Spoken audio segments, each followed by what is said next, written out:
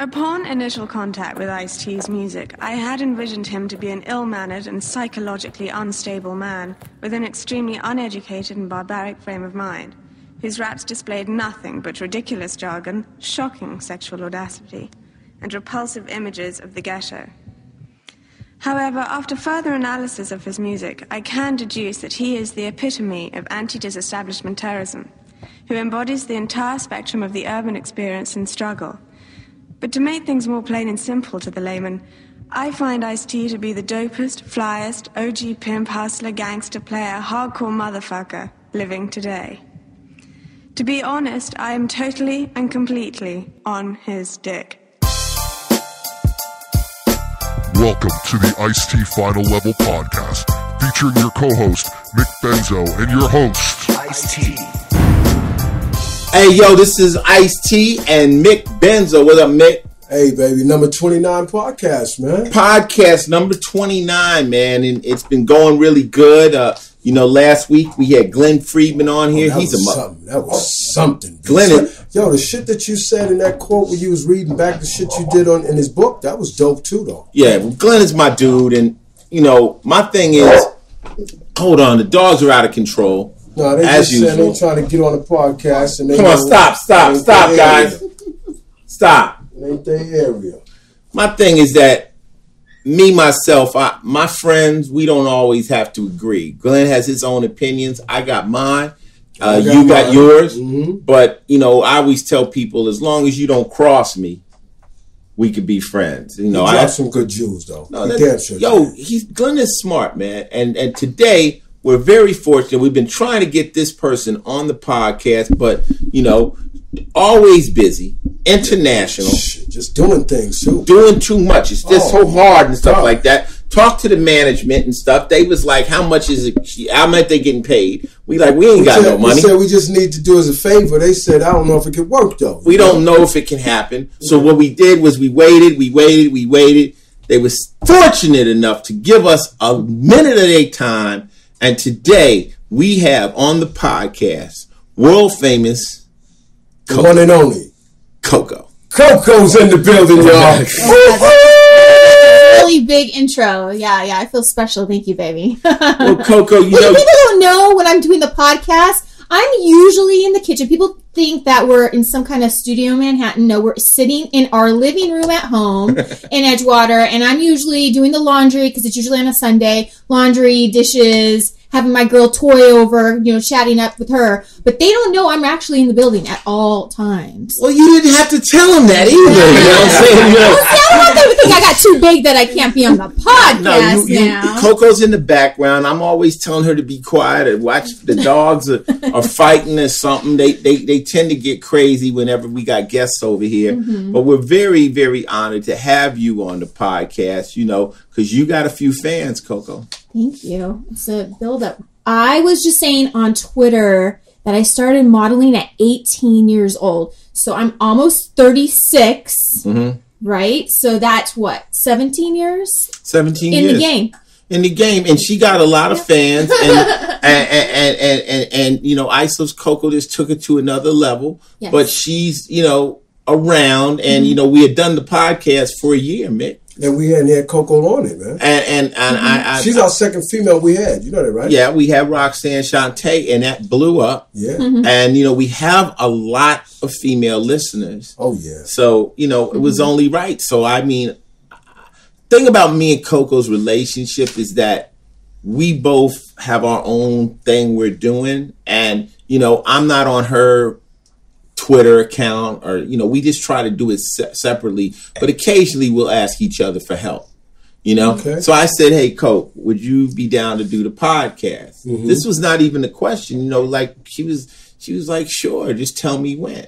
Okay. So we just wanted to wait till the right time, and I guess it's the right time. So thank you, Coco. Thank you for being here, baby. Coco. Thanks, guys. Well, I'm glad to be here. That's cool. Sitting at my living room table. All right. No. I want to actually shout out to the women that follow me because men, of course, they follow me because of my modeling picture for so many years. But Ice Loves Coco took it to a different level, and the females that follow me are like a new breed of females. And I think that when I say new breed is like, I think I'm like helping them develop their confidence about themselves. And they, you know, everybody knows Ice and I've been married for 14 years. A lot of women, majority, I would say 90% of women, 90 to 95, all want to be married and have their babies and dogs and the white picket fence, but they also want the sexiness and they want their bodies to look good. So I try to capture all of that in one box and help all my fans follow me, especially the girls. Yeah, so we're going to get into it. Because I don't think anybody is born expecting to ever have fans or ever have anybody care about anything you say. And then all of a sudden, when you do have those people, you feel some kind of responsibility to kind of like give them the right answers. You got to give them something. Yeah. I mean, you know, Coco's doing her thing, and she looks so great, so they want to know, how does she keep herself looking like that? Well, Mickey, you've been famous your whole life since you were man. Hey, look, man. I can't help it. The Micktionary, my Micktionary's doing good, too, man. The Micktionary. Where can they get the Micktionary, man? At icetfinallevel.com. Just click on it. You'll see it. I mean, listen, man, words you never heard Oh, wait a before. second. Is this a real thing? Yeah, Mickey Oh, I thought this was a joke. Mickey has created a dictionary. It's a Micktionary. Webster got one, Mick got one. Micktionary. Yeah, who the fuck is Webster anyway? I don't know. He played on a movie, man. TV show. Well, you know what? At least it takes a lot of shit off of me, because for a long time, Ice always said to me that I made up my own words. To this day, I'm always making up words, and he makes fun of me. So now he makes fun of you. So I'm okay with it. Coco got a little thing where Coco speaks backwards. But it's okay. I'm a little dyslexic. That's Ebonics. Yeah, but I understand the lingo, and you know she can't help it. But she'll say the words in reverse. But because I understand the words, you know, I know what she's saying. I needed to send me a few of those and put in my Micktionary, because backwards speaking. Hey, look, man, it's Ebonics. That Micktionary is getting big, y'all. I'm telling you. It's all good. As long, you know what? This is podcast number 29. And we got Coco in the building. And this is news.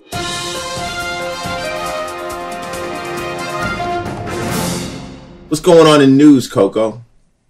Well, if people have been following me on Twitter, I've been really talking about the Edgewater fire. Ooh, and since we live in Edgewater, it sucks. I really feel hardcore about these families, because it's a mile from where we live. We actually saw the fire. We saw the smoke. It was burning for 2 days. I feel so bad for those families. It's a new section of Avalon, of condos that live on, if anybody knows about River Road, it's right there on Avalon, and it's a new part of Avalon that just went up, that was burnt down. And Ice and I didn't even know about the fire. It was burning for 6 hours, and people were calling from California saying, "Are you guys okay? We heard about the fire." This was national news, and we didn't even know about it. We were at work. You know, we work at Chelsea Piers every day on Law and Order, so we're there working, and you know, all of a sudden we start getting these texts from our family members and friends. They like, "Are you okay?" Like, "Okay, what? With the fire?" So they go, you know, there's a big fire in Edgewater. Now, the first thing I think is that our house burnt down, because, you know, we're a week away from moving into our house and everything is going up. But, you know, why are you calling me about the fire? Well, it was pretty close. No, but the first minute you get the call, like if somebody calls you, "Are you okay?" You start thinking about your kids. You start thinking, "Why are you asking me, am I okay?" Exactly. So by them asking me, "Am I okay?" I'm like, is it on the news that my house is burning down? Like, why are you asking me? They like, "No, something is happening in your area." But it was we still were nervous until we actually pulled up and saw what was burning, which was about, like Coco say, about a mile. It's like a mile from where we live and a mile from where we're moving. And, it was terrible. Yeah, it's real sad. Yeah, still to this day, I was at CVS just right when it happened, and there was this lady getting some, pharmaceutical drugs. You know, they're talking about how her home was burnt down. She was in the fire. She was talking to someone on the phone. And I was like, oh my God, someone right in front of me doesn't have a home. I feel so bad. But you just don't know what you can do. You don't want to start talking to that person and make their feelings hurt even more. So it's kind of like you just kind of just dead the issue, you know? A lot of people, even though people should understand this, but people got to understand that there's two types of news. There's local news and there's national news. That is national. Local news is stuff that they talk about maybe in New Jersey or wherever you live, but no one else hears about it. In your town, it's like, wow, this is a big story, but it didn't make it. But when it breaks nationally, that's a story from wherever you live in Wichita, Kansas, and the whole country hears it. Mm-hmm. So a fire to go national, it's a big fire. Hey, it burnt down the whole complex. Man. 400 units. That's unbelievable. And so I guess that's our local news that we've made national. Right down the street from our house, there was a big fire. Now, what did they say the fire started? Maintenance guy, a plumber. But he feels bad. Yeah, the plumber started it. Try to fix some plumbing and, started a fire. It was a big fire. I mean, what the world is he doing around in electrical? He's supposed to be fixing water and pipes. No, I think he had a torch and he was soldering. Mm-hmm. Oh, right. Sorting, that's how they fuse the pipes together. But whenever you live in an apartment building or a big unit, it's different. Like if you have your house and you mess up, your house burns down. Yeah. Okay, but when you're in a big apartment building, it could be happening 20 units over, and then all of a sudden you didn't start no fire, exactly, but you're going to burn down with it. You get up out of the bed, run outside, and all your, I mean. There's not, hurricanes devastate like that. When you have those disasters, it just wipe out pretty much everything you own. Mm-hmm. I don't even want to think about that. Nah, I don't want to think about nothing like that. That was bad, though. That's terrible. But thank God no one got hurt. That's the most important. Nobody got hurt. But devastation real close to the Final Level podcast, right down the street. If you saw it on the news, we was right down the street from it. And thank God nobody died. And that was news.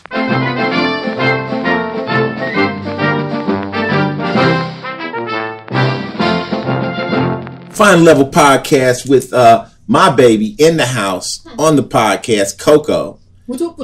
Oh shit! What's up? That's funny. Coco says always people walk up to her and says, "Are you into hip hop? Are you into rap?" And she's like, they always go, are you a rapper? I'm like, no. Do I look like a rapper? Seriously, honestly, just take a good look at me. And now Iggy Azalea's out there, so who knows? Yeah. I mean, but could be a rapper. No, but she's ghetto though. She's ghetto. She talks ghetto. But I'm not gonna. Look at what I'm saying. People assume that... I think she went to the ghetto to try to learn how to be ghetto. I don't think she's really from the ghetto. I think she's from Australia. If you hang around Wu-Tang Clan long enough, you'll start talking like them. You know what I'm saying? Right. But anyway, we ain't here to diss nobody. Okay. No, we're not. What I'm saying, though, is that my husband is obvious rapper, so they assume that I might be a rapper. And I'm nowhere close. Don't even ask me to rap because I'm just bad at it. She's in the dance music. No. She did a record called Shoe Freak. But that's not rap. But it's not rapping. That's club music. That's club music. And we did that for fun on the show, just to show you how easy it is to kind of make pop music. Just to play around with it. But it was a hit, though. It was a hit. It's still selling. It's still selling. It became a little hit. But we could talk about. We're going to go into your interview in a minute. Mm-hmm. Right now, this is sports. So what's going on right now, Coco? We know as far as sports go, you don't really watch sports that much, right? No. I've always watched sports if we knew someone, though. Okay. So if we know, like, Revis, he's a good friend of ours, so we'll watch sports because we know a person. New England Patriots. That kind of is like with any team that we know. If there's a particular person, we're like, oh, hey, there's so-and-so. Mm-hmm. But Super Bowl's coming up, and this will probably come on after Super Bowl. Yeah, this will come on a couple weeks after the Super Bowl. So hopefully we had a nice party. Mm-hmm. We have a nice party. Mickey got drunk. I'm going to be the commentator of the whole thing. After it's over, y'all going to hear about it because I was the commentator. All right? Mm-hmm. I'm putting some of that in my Micktionary anyway. No, what happens is with Super Bowl, I'm usually the house, wife. I turn into the winemaker. I open up, whatever. I make tacos. You the sommelier? I'm the sommelier, and I'm also the taco maker. Whatever you want me to make on that day, I'm going to do it. So. Oh, yeah, the guy told me how to say it correctly the other day. He said it's a sommelier, like Somalia. A sommelier. A guy who actually did that for a living. So I said, well, Coco, you're a sommelier. Are we sure about that? That's what the guy, he went to school for it. He went to school for it. And I said, well, how do you become a sommelier? He said he had to do all this testing and all these different things. And he had to be able to name wines blindfolded. Oh, okay. That's what a wine taster is? Well, that's what a sommelier is an expert on wines. Okay. So when you go to the restaurant, the guy, he knows every vintage. You're like a sommelier in hip hop. Oh, yeah, I'm definitely that. You know all the different people. Let everybody feel But good. sports, I mean, Mickey, is there anything else going on in sports to talk about? I mean, basically, at this point... You spoke a little bit about Alex Rodriguez. But the Super Bowl is over, and I'm going to let y'all know now that New England Patriots did win. That's a guarantee. They won, man. He's speculating. But again, baseball is on the rise. It's coming back. And this is very important to me. It's the New York Yankees. And my man, Alex Rodriguez, said he's going to be a better player and a better person on and off the field for the New York Yankees. So let's look for that pennant this year. Now, so Alex is coming back from the suspension. I mean, we might be sitting on the bench because we're still trying to get in the game. But at this point, Alex has spoken to the... But I don't understand. Is he suspended or not? We're supposed to be, but things can change. Things can change. I once again, I think what they did to Alex Rodriguez is a big ass bullshit. It was a mistake. They made a mistake. They should take it out on inflated footballs or something. They use him as an example. I don't know how many people in professional sports are doing, that's not doing enhancing drugs and all that kind of stuff. I think they kind of did that to probably try to void his contract some kind of way. I bet money was at the bottom. Yeah, definitely, but they couldn't get rid of it. So everything is working out in his behalf anyway. Let's say Alex Rodriguez, we look forward to winning that pennant this year at New York Yankees. You know what I have been watching on sports? What's that? Is that this competition on CrossFit. CrossFit. Competing girls and men, and it's on a whole new level. You talk about final level, this is final level. They can do everything. They can do like Have you ever seen that, Mickey? 500 squats, and then right after 500 squats they do 500 sit-ups, and then right after 500 sit-ups that's a show you should be on. Listen, they're very inspiring. Every time I watch the show, I need to get into it. Let me tell you about the CrossFit. Let me tell you about the CrossFit show. I watched it, the women compete.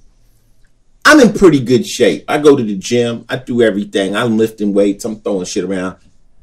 I can't do one thing that they're doing on this show. These chicks are doing crazy pull-ups, crazy. I mean, and with CrossFit, they switch up.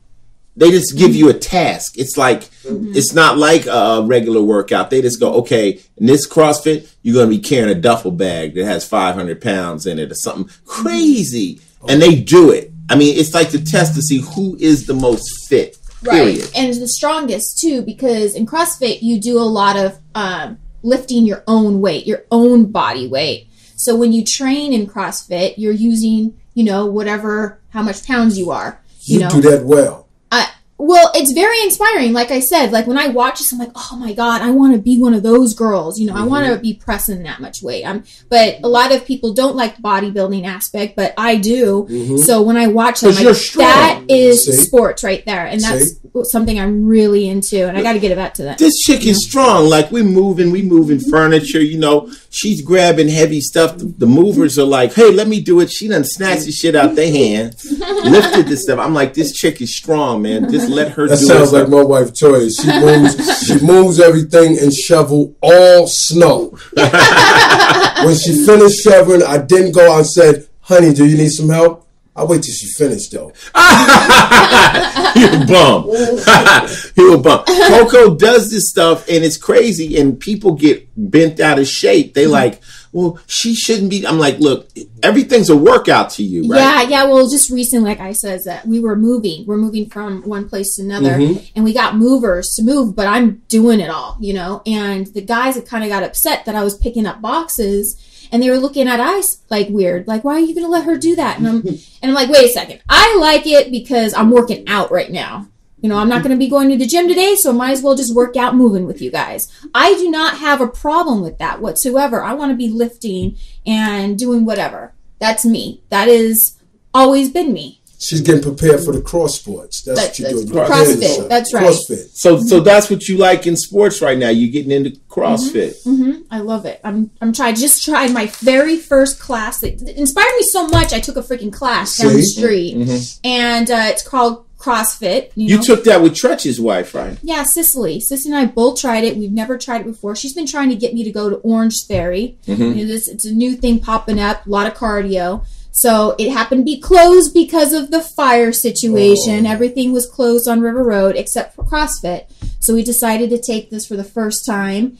And I'm telling you, I took that 3 days ago and I'm still sore at my butt. And I never hardly sore my butt because I do a lot of weights on the booty area and it's hard for me to get sore anymore. So I love it. I'm just telling people, if you want to like a full workout from head to toe, CrossFit is the biz. I didn't even know she was doing it. What did I said earlier, that's something Coco probably would be trying to do. And she just said her and Cicely did a class in CrossFit.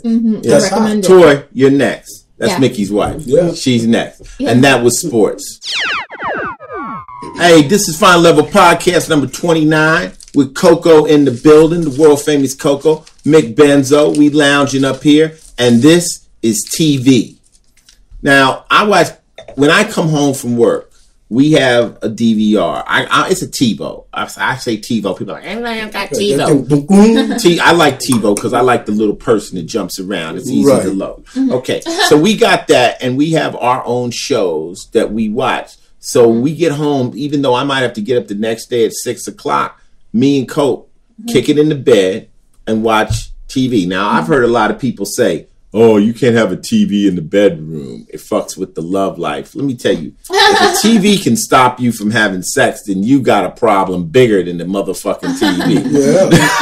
This thing called an off switch. Exactly. You know what I'm saying? Turn it up. But I like laying in the bed and watching my shows right before I go to sleep, you know, and we have our own shows. But Coco, what's your favorite show you looking at right now? It's funny because like I will watch like Drugs Incorporated, and then right after that I'll watch mine, and I'll be like Snap couples, you know, Snap Killer Couples. Yeah, Snap Killer Couples. Lord. We have like a really weird like TiVo or DVR. Now I told people you watched Snap before. Coco, explain to them what Snap Killer Couples. Okay, well first it started with Snap. And then they went into another whole show called Snap Killer Couples. Now, these killer couples are killing up shit. I'm talking, it is so bizarre. And like you like your mouth is open the whole time. Like people, like usually it's a couple, you know, of course, getting together. And they're so in love and they love money and the power and all this good stuff that they have to go into another level in their lovemaking life. So they have to start killing people and start having sex with people dead. And it's necrophilia. It's so freaky and weird that I'm kind of that person that likes weird stuff like that, you know, and I just like to watch it. You know, it's interesting stuff. Crazy. But the thing is, it's real. It's stories that are real. And I'm like, what? This couple really did that? And it's not just one or two couples. There's like, it's a whole season of couples. She's been on like 5 years. It's a lot of. They got a real story to it. A lot of crazy people. And the thing of it is, with all my background, gangster this, gangster that, I have never been a homicidal maniac. Like I can play one on a record or talk crazy shit, but personally, truthfully, really, I've never had the desire to go kill somebody and to make love to them. Kill somebody that ain't done shit to me. Just pick a random person out and kill them for some type of a rush. That just doesn't click with me. And that's basically what the show is all about. They want rush. But when you're out at a club and the couple is looking at you, they could be thinking about, you think they want to have sex, they could be thinking about chopping your fucking head off. Exactly. They could be some crazy and this bad is a real people. show, so this is not acting. This is actually real. Listen, what channels come on? I don't know. Is it on Oxygen? Yeah, but I don't know the physical channel. Yeah, but it's Oxygen, and it's called Snap Killer Couples. This is an advanced version of Snap. Right. Snap is only the females. Right. But Killer Couples is lovers. Okay, That's what crazy. another show you watch? Naked and Afraid. There we go. Back on Naked and Afraid. I like that one. We don't talk about that Naked and Afraid. And I also like Dating Naked. I like everything naked. You like naked. I think it's fun.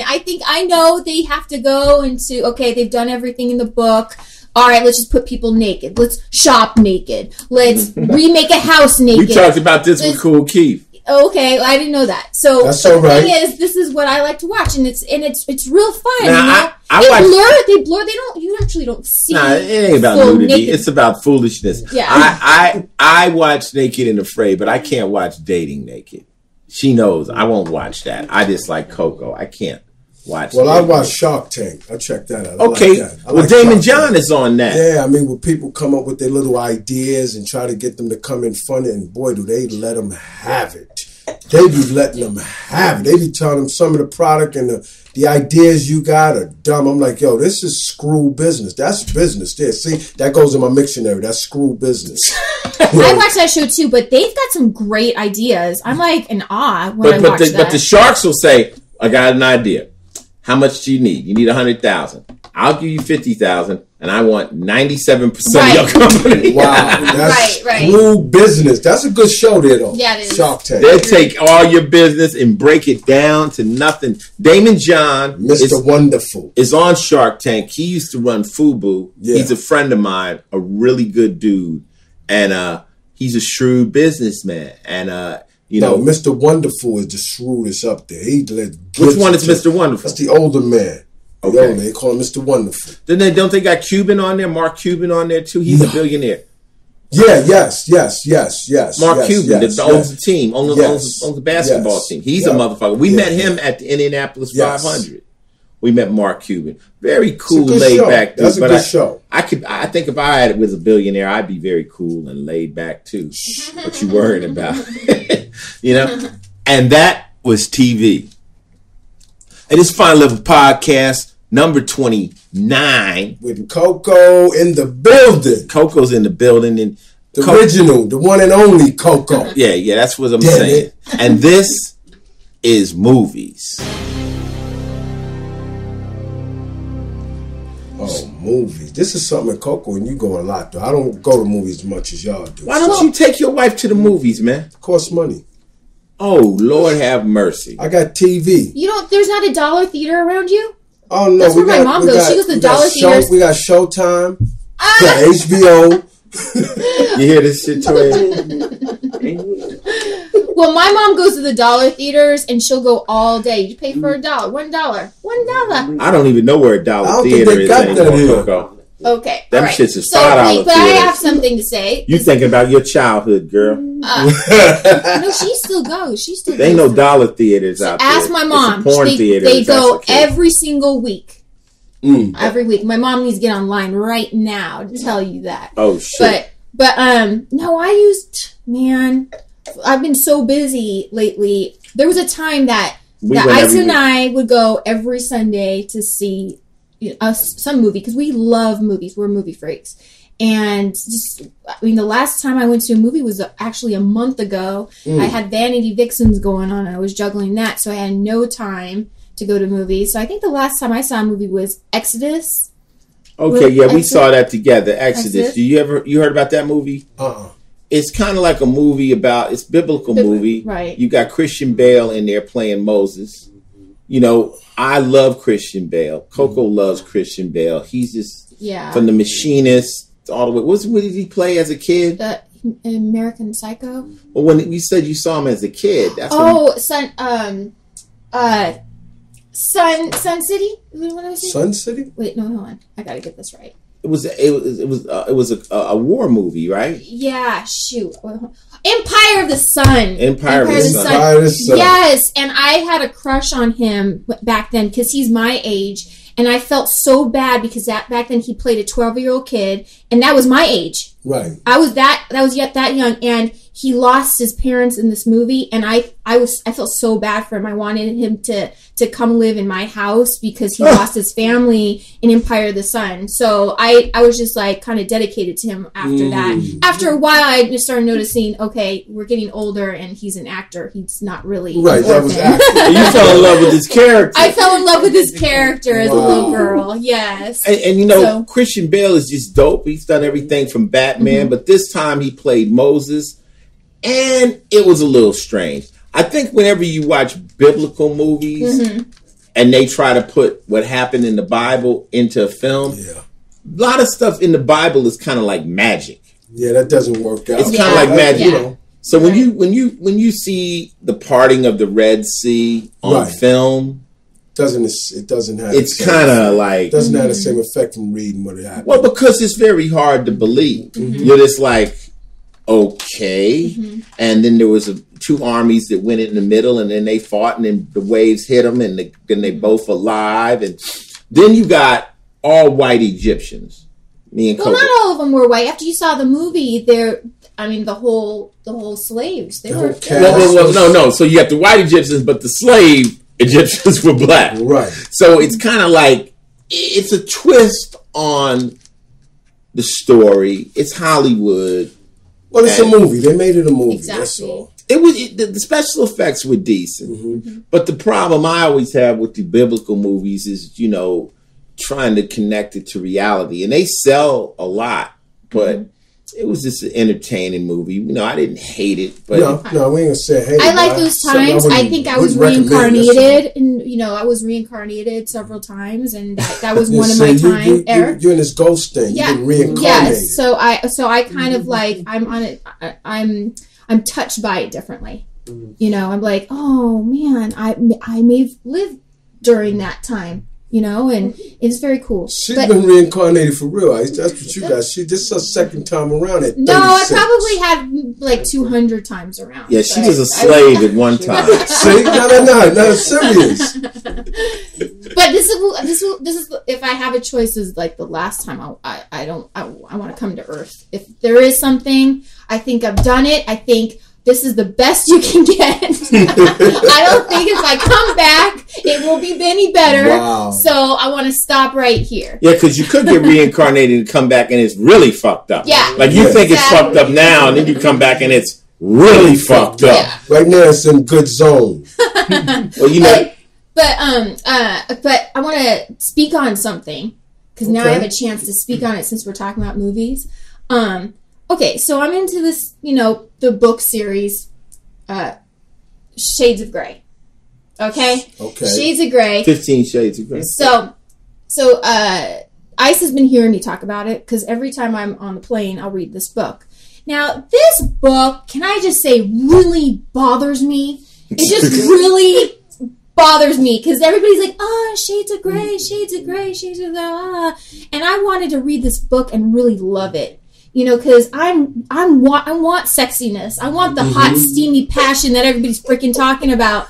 And when I'm reading this book, there's they use whips. Oh my God. That's the big freaky part. And I was like, really? She was bored. I'm bored through the whole thing. And I'm waiting. It's got me, man. It's got me because I'm in the middle of the book. I cannot finish the book now because I'm in the middle waiting for something better to happen.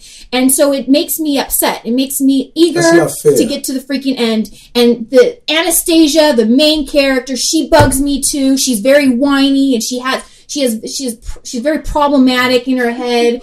Mickey's wife sitting right next to me. But she basically said it's overrated. It's overrated. It's almost like Busy Bee. They set you up to read it, man. But I wanted to like it so much. Allow us to read something we want to like. Don't try to big it up so big where you give us a letdown. You just gave 15 Shades of Grey. That was a letdown. But this book has sold millions and millions. And everybody act like it's so dope. And it's not. And look it, I'm on the freaking third book. I can't stop. I can't freaking stop. Because you're waiting for some payoff. Exactly. And now this movie comes out.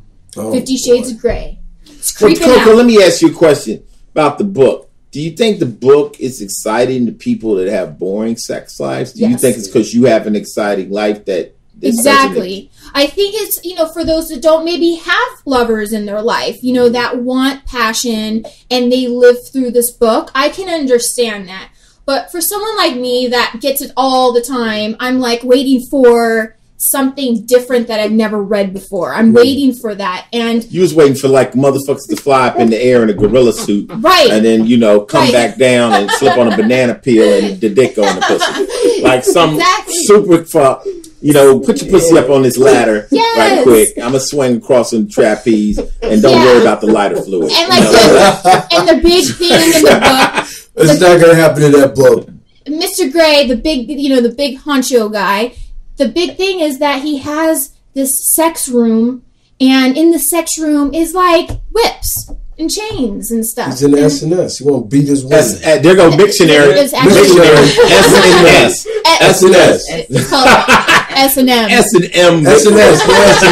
SNS. That's for the Micktionary. SNS, not S&M, man. Come on, that's my dictionary I'm looking in. But you know what? I'm going to tell you, even though that I've been waiting for this. From now on, when Mickey says the word, I'll just yell out, Micktionary.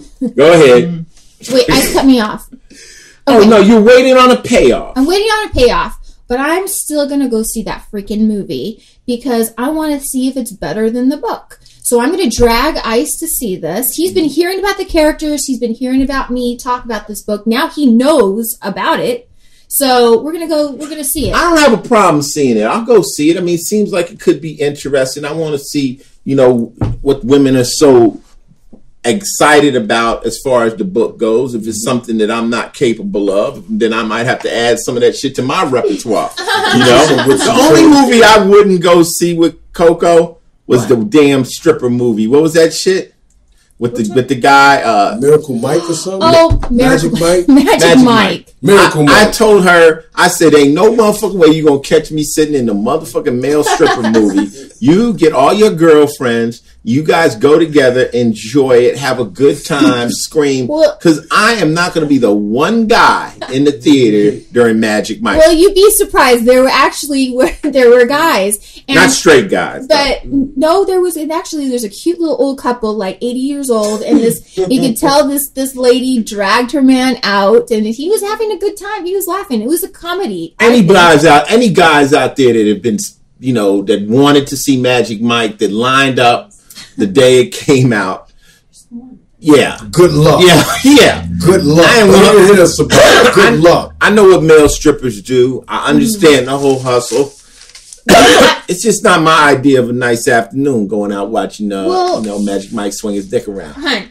So we made it, just so Mickey, let me tell you. I made this a fun event, and I asked my family, my mom went with me, my sister, family, friends. We made it a big event, all girls, and we all wore like really cute little dresses, had martinis beforehand. We made a really cute girls' day out of it, and it was funny because the movie was a comedy, but at the same time they're trying to add a love story to it, and that's where it lost me. I'm like, do not add a love story to some strippers. It was just kind of like, you see Magic Mike, don't lie. Imagine that, bro. I tell you, I don't go to the movies. It's Showtime, HBO, and all that stuff.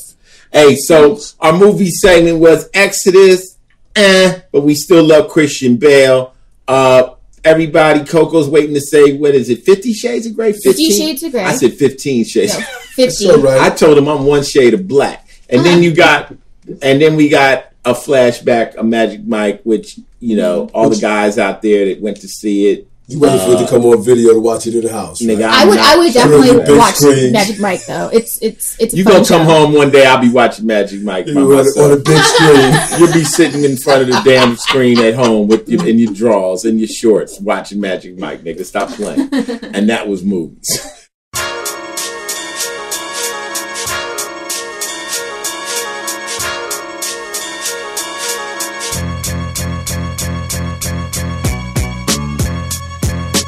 Yo, this is Final Level Podcast with Ice-T, Mick Benzo, and the one and only Coco. Coco's in the building. Now, it's funny because me being a musician, Coco is always around a lot of music, dealing with studio, going on tour with us and stuff. Yes, she did do that incredible cameo, in the Body Count video. And you played the angry wife walking around in the Suicidal Tendencies video we did. It's institutionalized, which you should go, if you haven't, go to YouTube and check that out. Just put in Body Count institutionalized. Coco plays my wife, and she's fighting with me over playing Xbox. I told people that in that video, that's the only real scenario that's not real. Like, we played out that character. Yeah, people really thought that was us. Right, y'all not on the reality show. Don't throw shit. Well, I've had people come at me and ask me what I'm eating. Everyone has had someone stand over their plate and say, "What are you eating?" That's not really fuck vegans. It's just fuck you, motherfucker, if you're worrying about what I'm eating. Let me eat. And, of course, everyone has had a customer service representative just drive you bad shit. Yeah, that's true. That's true. It's always a foreigner, too. Yeah. But my part about me playing Xbox, Coco doesn't really have a problem with me playing Xbox, but a lot of guys do. I hear a lot of guys saying, man, my wife hates when I play my video game. So we acted that out. And that's what you do in music a lot of times is the problem might not be yours, but you, Mickey, could tell me something really going on in your life, and I can, Ice-T, become that person. Right, you can act it out. And sing for you.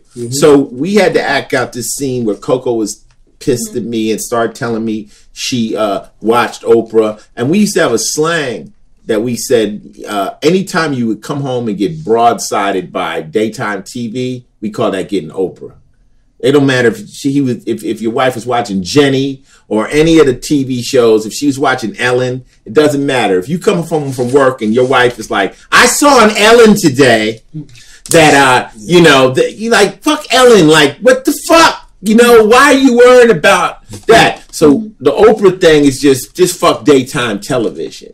And Coco played this crazy wife that was trying to distract me. And everybody likes your performance. And, can I say that when Ice has asked me to do every single from his cover, her CD covers to, singing in a song, we've never talk about it beforehand. He puts me on the spot every single time. He comes with the idea, oh, Coco, just play that part, to play that for him. Oh, we need a singer, Coco, can you sing, get on the CD real fast? I mean, it's like, he puts me on the spot. So whenever you see me on Ice's stuff, that is on a whim. It's not rehearsed? It's not rehearsed. I'm like, okay, we ain't got no girl, Coco. Yeah. I need a girl's voice, Coco. But wasn't Coco in a rap video too, a song called Coco? What was that? Oh no, that was that song is I'm in love with the Coco. Yeah, let's explain that. Explain that because people kind of got that twisted. Now, Busta Rhymes has a artist called Genesis, and they did a song called "I'm in Love with the Coco," meaning cocaine, right? Yeah, back this up too. Also, Buster and Coco share publicists. Soulji is Buster's publicist and Coco's assistant. So everybody that buys titles, Coco remembers Soulji. Right. He's part of the crew. So we're connected to Busta Rhymes through business, and he's family. And he's family too. So anyways, they have done this song in the past. They had already done the video, and it was more about cocaine. And they had to remix the song to play it on TV. So Busta calls saying, Coco, we need you in the video. And it would be more catered towards, well, not cocaine. It would be catered towards other things. So I said yes, of course, because he's family, and we did the remix. So people have to understand, if you see the actual original video, we're not in that. We're not in that one. We're in the remix. And that's the brand new one that just came out this month. And what it was Busta was like, so many people were confused with the record. Is Genesis singing about Coco? Because Coco got a little fame. Right. And he's singing about her? What's going on, And he said, this is a way to just, without saying anything, eliminate it. Like, you guys be in the video. It'll co-sign the video. It'll make it legitimate. And so I come in and I play some gangster that Genesis owes money. And then Coco kind of comes in, does a cameo, swirls around, and I point at her and say, I'm in love with the Coco too. Okay. And it's just something we did, and co-sign that video, and you know, and we do anything for Busta Rhymes. That's just the homie right there. That's Busta Bus, baby. That's Busta Bus. Busta Bus. But it's funny though, as we've been in the business for so long, I've been in the business for so long, you know, people are confused with Coco. They think, well, damn, she knows rap. Now, by the time she's been with me all this time, she understands hip hop. Yeah. She now knows. She knows I listen to mostly Mobb Deep and hardcore stuff. She knows what I don't like. But Coco is into dance music. Okay. Right. Break it down, Coco. Well, I mean, I was a dancer at a young age. I started dancing when I was 6 years old, and I continued it through my adult life. And I think that's why, I was chosen to do Peep Show in Vegas and then Vanity Vixens in New York, because I have some dance have some dance behind me. Now, in order... You got a lot behind you, baby. No pun intended. Thanks, babe. But, the thing is, in dance class, when you're growing up, you have to be able to listen to all genres, even country and classical, jazz, R&B, hip hop, but you don't just listen to one. But my favorite is dance music, because that's mostly what I did my whole life was in jazz, tap, and ballet. Like right now, my favorite song is Chandelier. It's been out for a while. But I love the video because it's a little girl like going crazy, like ballerina style, in this video, and it's so beautiful. But I'm totally opposite from what Ice is. Ice is hardcore. I'm so not hardcore. One of her other favorite videos was Turned Down for What? That video. Oh, that was Turned Down for What? And there's the remake video with the remix with DJ Snake. Yeah, DJ Snake. It is hilarious. Everybody has to go. And this is actually the one video I retweeted on Twitter. I never really, retweet videos. But this is so crazy because, like, their dicks are, like, moving and then this big girl's boobs are moving, and then it's a play off their body parts. And I thought that was really funny, and it got me to watch. Turn down for what? Turn down for what? Now, question. You were also in the video with me with the Upon a Burning Body as we remade that song. Yeah, that was a little cameo. Yeah. And that was organic, too, because I wasn't even supposed to be in it. I just happened to be on the sidelines. And I was there for Ice, because Ice had done a small part for them. And they're like, Coco, get into it real quick. We want you in it. And so I said, what the heck?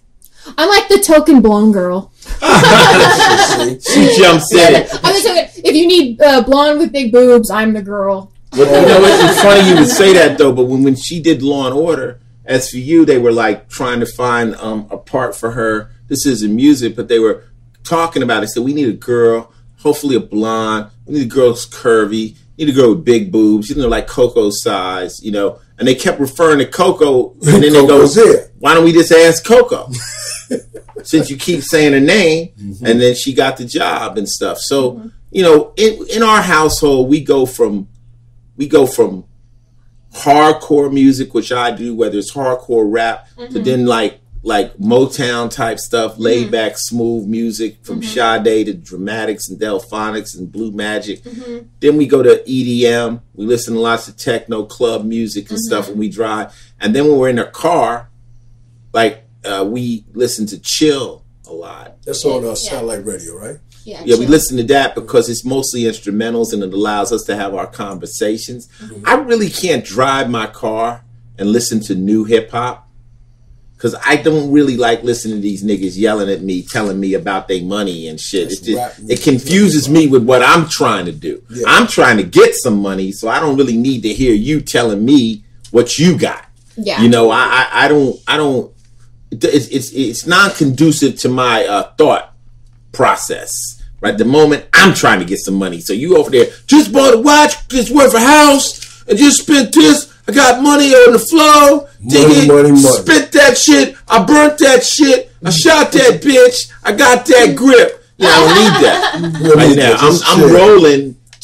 I'm trying to concentrate on my next hustle, so I keep chill on in the background. Distracts me from what the ism. You dig? Right. And that was music.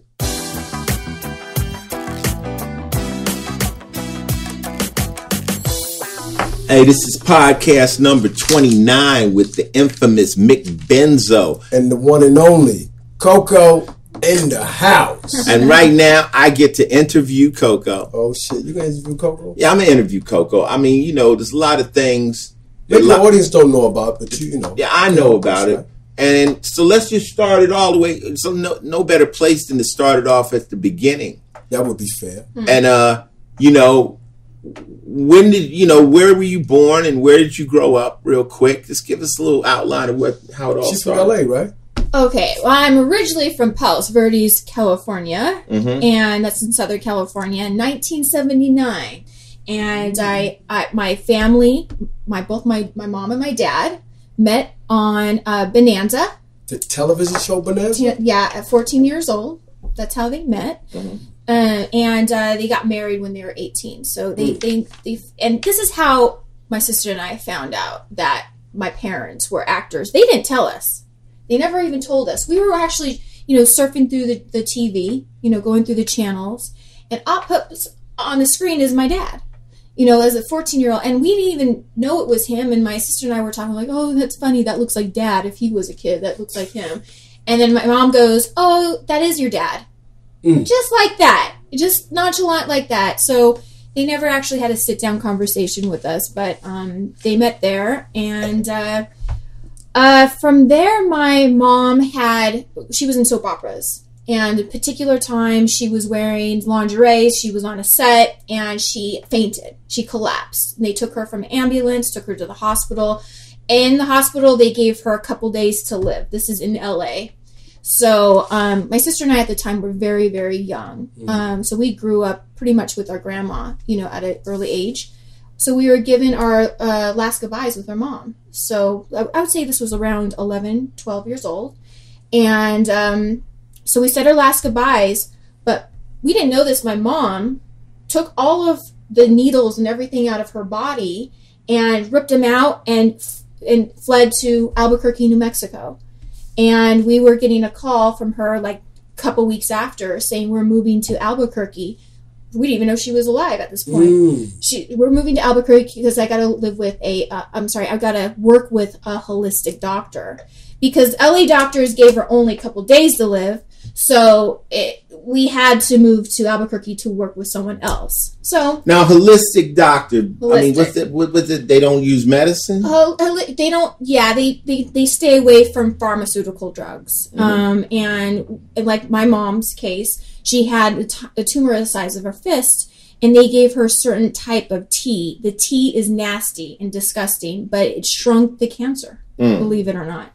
And she's living to this day, 30 years later, and here we are. She's live and well, but it was because of the holistic doctor. I don't really believe in it so much, but going through what my mom did, I kind of took that as a miracle, and that maybe you should listen to holistic. So you're dealing with the family stuff. Now you're growing up. So what did you think you were going to do with your life? What was your plan? Well, ever since I picked up a Playboy that my grandpa had in the garage, and he collect old school Playboys. I mean, like Marilyn Monroe days. Yeah, back in the day, people used to hold on to their Playboys. Yeah, they're collector items. You collect them. Right. And he had a collector. Or you might want to flash back and see some titties from the past. Yeah. Yeah, but he had them all set up and nice in the garage. And they release stress. Stress in the bathroom. Hey, I'm a collector of fine pornography, so I think I'm going to need these. Well, when I saw that, my sister and I were in the garage, and we weren't supposed to open up the book, but we opened up the book, and I looked at her, and I pointed to the centerfold, and I said, "I am going to be one of these one day." Okay. That's what I knew I was going to do. I don't see at this time. I'm a tomboy. Right. To me, I'm not cute. I'm just a tomboy. Black hair. I have almost black hair. People, when they see me, like my real color is black hair. And I'm just a little shorty and 5'2", but I played really good sports because I was athletic, and so I was popular with the guys because I always hung out with them. You think so? Well, but I wasn't popular with people. People probably thought, baby. You think they just want to hold on to the play sports? Speak on it, Mick. That's what you thought. No. Okay. That was with homie Cross under the what's his name? What was that joke? He was underneath the table. Oh no, I don't know. I wasn't playing that game. Monsters reign. We just want to play sports. So, come here, let me tackle you. We're gonna play Scott. I want to tackle you. Okay, you guys finished? Okay, yeah. Sorry, I'm sorry, Coco. So anyways, I was popular amongst, my group at school. But, when I say tomboy, I was a stylish tomboy. I mean, back in the day, I was wearing, do you remember the leggings under your skirt? Type like Madonna. Yeah. But I was wearing that as I was playing football. Like, and I would definitely want to be on the other team. But, baby. So anyway, so as being this tomboy, I wanted to be one of those girls in the magazine. But I got that. So now you decided you want to be the Playboy girl. Mm-hmm. But what were your first steps when you started to decide that you wanted to be, in front of the camera? Well, I like competing, and I think my first competition was I was in Beverly Hills Studios. It's a competition that they hold every year, and they take like new talent. So that's back in Los Angeles. Back in Los Angeles at 14 years. This was at 14 years old. Mm-hmm. I tried out for my first competition, and what you do is you go there and you compete. You read lines and you kind of audition, and they pick 5 people to go to their prestigious school, and it at this point to go to the school cost $10,000, and it was an acting commercial. Well, you had that, acting. right? You had that $10,000, right? Hell no! Are you kidding? I'm 14 years old, and you know what? I just wanted to compete because I felt like it would be fun to do that. Did your mom have the 10 G's? No. You have to understand the people that won was given a scholarship of $10,000 to go to their school. Mm-hmm. So this is what I was competing for. Oh, to get that scholarship. So you didn't have to. I got you. Yes. You're not listening. You're on Twitter right now. No, I'm not. Listen, it was a big thing because I was thinking, all right, I'll try out for this competition. Who knows? I might win this $10,000 to go to the school. Well, what do you know? They picked out the 5 kids, and the 5 kids was me. So I went to acting school, and I went there, and I thought that was like the biggest thing I could actually go through because there's no way in hell my parents had $10,000. Big accomplishment. And but at that time, I had to move to. I had to be full time with my mom in Albuquerque. Back to after I did the school, I had to move back. Now in my class was Jessica Alba. How about that? Okay, so she was actually in my. Her name wasn't Jessica Alba. Her name was Jessica Brown. Mm-hmm. And we actually had they have a whole class on what you should change your name to become more exciting. And she had this conversation in class saying she's going to change it to Alba. That was her cousin's name. How about that? A little inside trivia. Yeah. Now, do you think Jessica Alba would remember you from that class? No, I don't, because we were children. So. We're 14 years old. I had dark hair at that time. I definitely didn't have this body back then. I had my. Hey, Jessica out there, Coco was one of your classmates and stuff. Yeah, she sat right next to me, girl. How about that, Jessica? Well, she's dropping some jewels. She's saying Jessica Brown, and she's telling you that it was your cousin's name. So that was something she would have had to be there to know. Exactly. That's real talk. What made you move toward modeling? Well, I never really wanted to act. I thought it was just something fun to do. Okay. I always just wanted to model, and I don't think you could really, really, truly model until you get to 18. Okay. So I kind of had to wait. So while I waited to get to 18, I acted, and I was in theater. And, I did a little bit of that, a little bit of this. Now, when I hit 18... I thought, what the hell? Let's try a fitness competition. Like I said, I'm really competitive. I love competitions. I love contests. I was in a contest every single week. It was enjoyment I got out of it. So I tried Miss Eugenia in Puerto Vallarta, Mexico, where there's thousands of girls competing for this. And everybody would say, Coco, don't expect to win the first year you go because they don't even look at the newbies. They don't even look at those people. You have to go there 4 years in a row for them to even see you. So I was like, no, I'm not expecting to win. I just want the experience. I want to check it out. So I go the first year. I did it. I won. Wow. You won. Another accomplishment. The fitness competition. Yeah. First year. first year, so it kind of blew me away. So actually, a lot of things kind of just happened for me without really even trying hard. I was like, you know what? I should try a little harder at this, because I'm not really taking anything serious. So from my fitness, I started body modeling, erotic modeling, body modeling, lingerie modeling. I did Playboy. I did things that the magazine or the mansion. Well, I would do their parties. Oh. See, what happened was with Playboy, I auditioned for Playboy, and I got a letter in the mail 2 weeks later saying, we want you to come to New Year's Eve to meet Hef, because that's how they get you in. You meet Hef first before you start modeling or doing anything. They have to like you as a person. So I started from there, and I worked for them, and that was all good. But really, I like the fact that you can bounce around and just do little modeling gigs here and there. You have to build your resume. All these girls come up to me and go, how do I model? Where do I go? And it's all about building your resume. You have to get a lot of pictures in the works. You have to show your work. You have to show your versatility and how you can go from one person to the next person. It's acting. I figure modeling is acting to me. And so from there, I started at 18, and when I met Ice at 22, I met him, and I wanted to kind of change my ways. Now, people always want to know the story. They're like, how did you and Coco meet? And it's a simple story. By her being a model, she was doing other things. She was doing, they have models show up on video shoots. They have models for film, different things. Get some models, get some pretty girls. And Coco has an agent, and she gets a gig to work on a video that one of my friends was doing for a film. It was a music video that was going to be connected to a theme song of a movie, a small independent film. So I went out there, once again, doing a favor for my buddy, especially, my buddy Ricky Ricardo, who is connected to MC, rest in peace. Rest in peace. And he asked me to come out to do this thing. So, indirectly through MC, bam, bam, bam, I met her. So I come out there, and I was in one of my modes.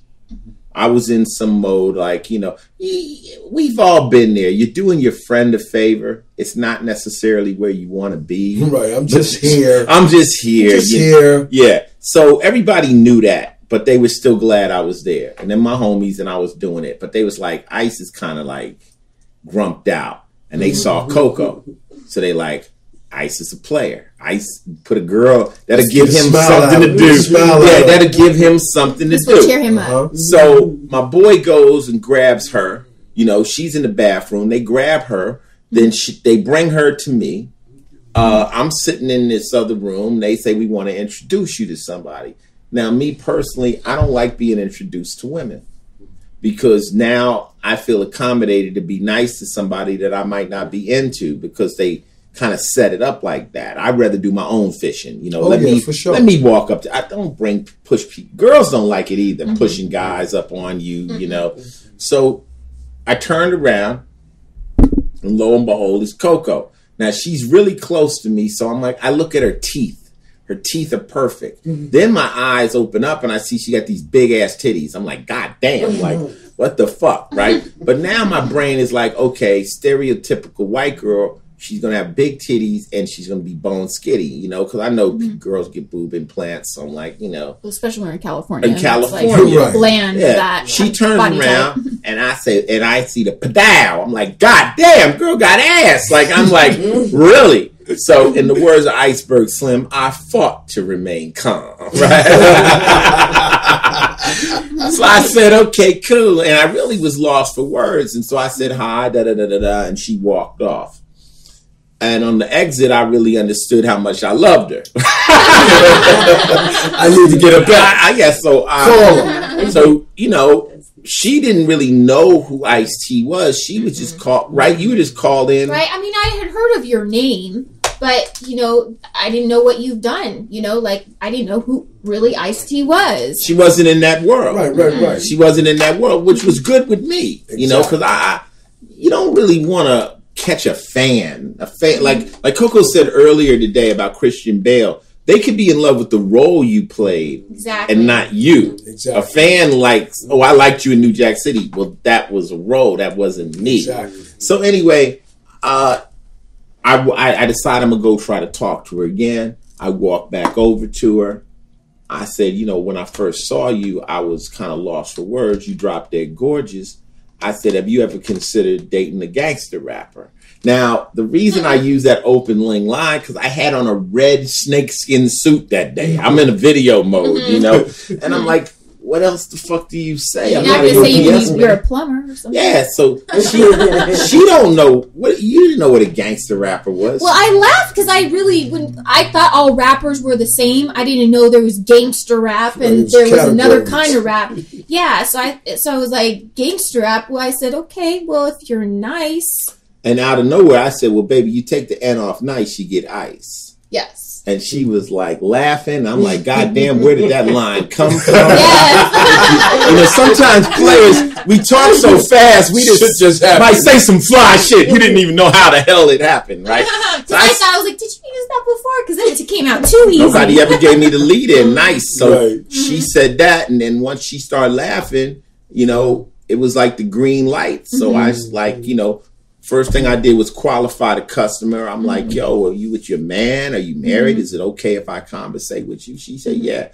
And I said, no, I said, it's okay if I flirt with you, you know? And I always tell dudes, the word flirt, it's a great opening line for women. It's not offensive. It gets to the point. It lets them know what you're about. Guys like, let me buy you a drink. Let me do this. I can get you in a video. That's all bullshit. And women don't like that. Just because a woman knows whether she wants to fuck with you probably within the first 3 minutes. She'll know whether, so just get to the point. I'm trying to flirt. Yeah, she could have said, no, it's not okay. I'm with my man or whatever. She could, but she said, yeah. But the line work, everybody, when we say that story, everybody's like, that's kind of cheesy. I'm like, no, but that's my personality. I think cheesy's funny. It's cheesy if anybody else says it. It's cheesy if anybody else had said it, but Ice-T with a red snakeskin pimp suit on at the time. Yes. Right. And actually, that's what I was attracted to first. I love that suit he was wearing. The outfit. Yeah, because I'm kind of a flamboyant chick too, and when I saw his outfit, I was like, well, whoever Ice-T is, okay, that's one thing, but I like his suit. And then I have to say after that, when he qualified, when he says he qualified. Well, that's your term? That's a sales term. Like when you're selling something, you qualify the customer. You find out, are you buying today? Are you interested in it? So I went to a sales course when I was a kid, you know, to learn how to sell car stereos. Right. And that's what you do. You know, don't waste any time on somebody who's not buying today or they're not in it. You find out. So I'm going to find out really quickly if it's even worth me trying to mac. You know, are you married? Yes, and he's here. Okay, that's a no-no. That's it. So I'm like, okay, you know, can I talk to you? That's what qualifying. So he did, and then after he did, I think to keep my attention, he started with his magic tricks. He started taking out quarters out and showing how he can the quarters disappear. And I have to say, he is great with his hands. I basically, you give me a green light and say it's okay. Now my job is to be charming. I'm going to do jokes. I'm going to try to win you over. When a girl gives you that laugh and says, go, she's saying you have a potential at getting some action. You now fuck it up, dude. Let me see you fuck it up. Exactly. You know, so we ended up talking. Next thing you know, we exchanged numbers. Those were best back in the day of the two-way pagers. I got her a two-way pager, a little Motorola pager. Yep. I came back to New York. And we started to talk back and forth, and within a week or so... that's how we dated, was through the two ways. For about a week and a half, and then she said, I'm coming to New York. Now, the beauty of this story is, when you were coming to New York, guess who was staying at my house? Mick and Toya. Mickey had just come from Virginia, and I convinced Mick, come back to New York. This is where you're supposed to be. Come to New York. I'll help you get started. You could stay at my house. I had a 1-bedroom apartment, and y'all could stay with me until you get on your feet, and let's get it going. So Mickey was laying with me, and in comes Coco from New York. Yes. And no, to New York from Arizona. Yeah, because at the time, I bounced around all my life. I'm from California to New Mexico, from New Mexico to Arizona. I really like it in Arizona. And I was living in Arizona. I had to be close to California because that's where I did auditions. Right. That's close enough to not live in California, but still work in California.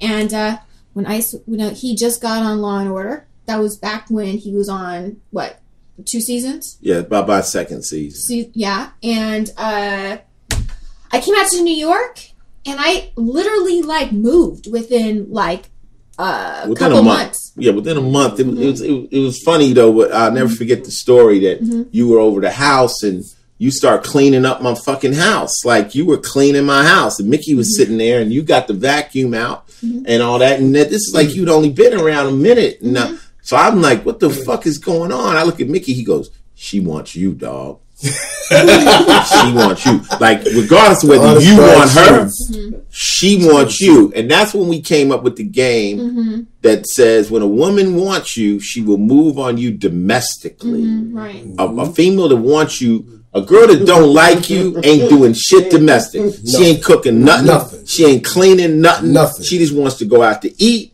and then drop her your money and drop me off. But when a girl likes you, she gonna pull out that fucking vacuum and start moving shit around your crib. Chores. Let it know I'm clean, baby. Oh shit! And I was like, wow. So anyway, long story short, you and I got together. Everything was going good, and you're a model.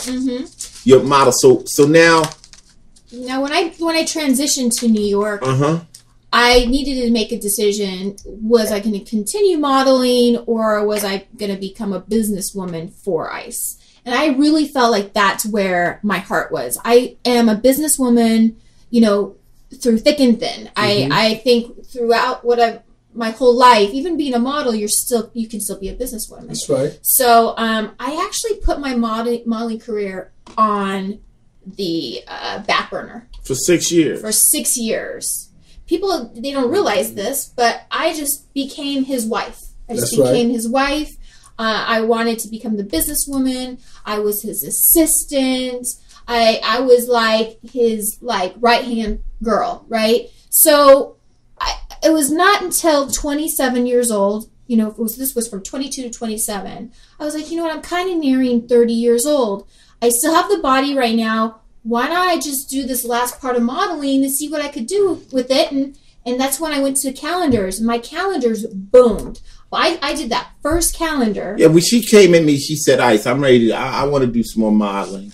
And I'm like, okay, I have no problem with that. What do you want to do? So we had cars. I've always been a car guy. So we had all these cars. I say, nothing people, guys especially, like more than cars and girls. So let's do a car calendar and you model on them. So at the time, I had about 6 cars. We needed 6 more cars. I have friends with hot cars. And we went around and we shot most of the calendar with our cars and the rest with my boy Alan in Vegas. Yeah. Popped up some cars, 702 motoring. And we got our calendar, and the calendar blew. Now, I think it's because I had a little popularity because they knew I was Ice's wife. But I think the fact that I've built up that character for so long, when I finally did go back to modeling, they were like, oh, this is what she really does. And it that calendar really set me off, honestly. I bought my house with calendar. I know it sounds strange, but she bought a house in Arizona. One calendar is what set me off. It was spread out the jail systems. I know that sounds funny, but I'm pretty popular in the jail systems. Thank you very much, guys. Appreciate it. Shout out to my dudes. So, but no, the thing is, after that, I did one calendar. I think I did 6 calendars after that. I've had 8 different websites, my own official website. Well, you know what it was? I've designed them all. When Coco got in the game and when she decided I want to get back into the game, I already told Coco, I said, I can't be your manager. That's too much work. I said, but I'll be your consultant. I got a lot of knowledge in this game, and you see guys sit around and wait to ask me questions. If you have something you don't know, just ask me. I'll give you my opinion. I'm not going to push you unless I see you do something terribly wrong. I said, if you want to do these calendars and all this shit, Do it like an independent record label. Own your pictures. You're not broke. You don't need to work with a photographer and have him own your pictures. Right. You hire him. So she would pay $1,000 to a photographer, own all the pictures, and control the images. And she bought her own website, right? And people like, oh, well, Ice got money. No. I gave her a little seed money early in the game just to get her started. She reinvested every dime she had back into her websites over and over again, because I know how important it is for someone to have their own accolades. You don't want to be given everything. You need to win so you can have your self-value. So Coco, after the beginning, couple grand or whatever, she basically has done this all by herself. And I ain't taking them damn pictures. I mean, I don't look good in the bathing suit. She had to work out and bust her ass. And then they also say, like, I was an internet sensation. And I think that's funny to hear when I hear it. But it's the truth in a way, because this is when the internet was just going up. It was just like, there was no social media other than MySpace, which was like the beginning. Right. And so I had 10,000 pictures in the world, in the internet right now, floating around. Or more. So, yeah, this is 10,000. And you know who else? At the time, there was a girl named Cindy Margolis. And she was supposed to be the #1 girl on the internet. So, of course, like we say, take advice from people you admire. So we went to her site, and I looked at it, and I'm like, you know what it is? She's giving the pictures away free.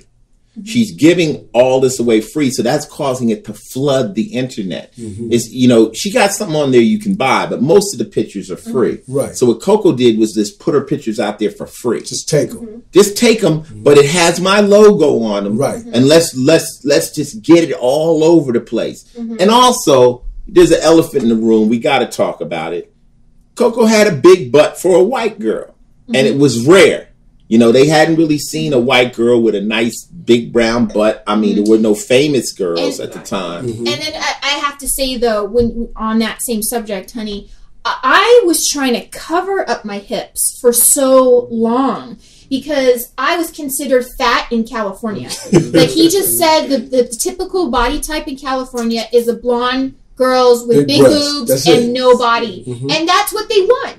That's what they want. But I could never have that, because no matter how much I would diet, no matter how much I would do stuff, I could never get rid of my thighs or my butt. Couldn't hide it. I couldn't hide it. So I'd always cover it up so I can mesh in with the girls in California. So when I got with Ice, he's really the one that I give credit to, because he's the one that pushed me and said, don't hide behind. Because black men love ass.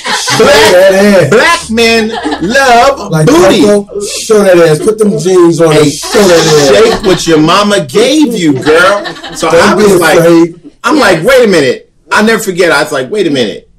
Your butt, she said, oh, if you like my ass, all I gotta do is eat. It'll grow. I'm like, eat, bitch. I start feeding you macaroni and cheese and mashed potatoes. My body. Her butt grew from like, what will you say? It was like, I think it was like 39 before. Or maybe even smaller. Yeah. 38. And that shit just grew. Now that shit, she just 43. Yeah, it's 43. And she just gave away a bunch of clothes. The motherfucker's like, it has its own mind. The motherfucker. It has its own mind, and I'm on a. And between eating and going to the gym and building muscle, you can get a big butt. But you got a fitness thing out too, right? So you got a fitness app? Yeah. I came up with my fitness app last year called Coco's Workout World. And yes, it's just on Apple products at the time. I'm working for Droids. Believe me, everybody's asking me about this, but I'm pushing for it. Fitness app. But if you go to search on iTunes, Coco's Workout World, I pop up, and I'm actually featured this month as a health and fitness in iTunes right now. Like I'm right next to Julian Michaels, baby. Yeah. Okay. But we got to give a shout out. We got to give a shout out to all the urban magazines. We call it butt modeling magazines. All the Kings, all the different Smooth, King. We were in Don Diva. Coco said, my man's from the hood. y'all came to me first. All the black magazines came to her first and gave her crazy love. Like K-Slay? K-Slay, she did K-Slay's magazine too. And they broke her and they showed her a lot of love. They did. And then, listen to this. After she did 50 covers, right, of all kinds of urban magazines, Playboy came back. Yes. And Playboy, all of a sudden now, when she first worked with Playboy, she wasn't in the magazine. They come back with a check. Mm-hmm. And she did Playboy. What month did you Playboy? In March 2008, I think, of March. But they want me to play like the housewife from New York. Now, if you open up a Playboy, it's very California vibe. It's very glamorous. It's not really East Coast vibe at all. Mm-hmm. I know that sounds weird, but we did the grimy like photo shoot. You saw me in a subway. you saw me underneath the Brooklyn Bridge. Like we did spots in New York where you definitely could tell we were on the East Coast. They never do that in Playboy. So she basically does Playboy now, and then everything is now starting to happen for Coco. The internet's on fire. She's in the magazines. She's all over the place, and I need to give love to, because I have like give love because this is my chance to thank everybody. I have like I don't know over 8 million followers on Facebook, and I appreciate every one of them. It's just such a blessing to go there, and that's why I try to talk to people. I can talk to everybody, but I try to answer some questions. That's why, if you ask me a question, I'll try to answer it back. Because I try to give love back. That's the one thing I can do to you. I try to give out free pictures like Ice says, but there's also some things that I'm doing that I try to help women nowadays. Now people are coming to me, hey Coco, how can I have this body? Okay, well girl, I got a fitness app. I kind of just do whatever comes into the program, like whatever is laid on my lap. And, I'm going to say something, and, you correct me if I'm wrong, but Coco being my assistant and being by my side for 6 years before she really came back in the game, she got a good chance to see how I treat people, and I didn't just treat people a certain way. I explained to her, you got to love these people. And I'm so proud because I watch Coco with the same respect and attitude.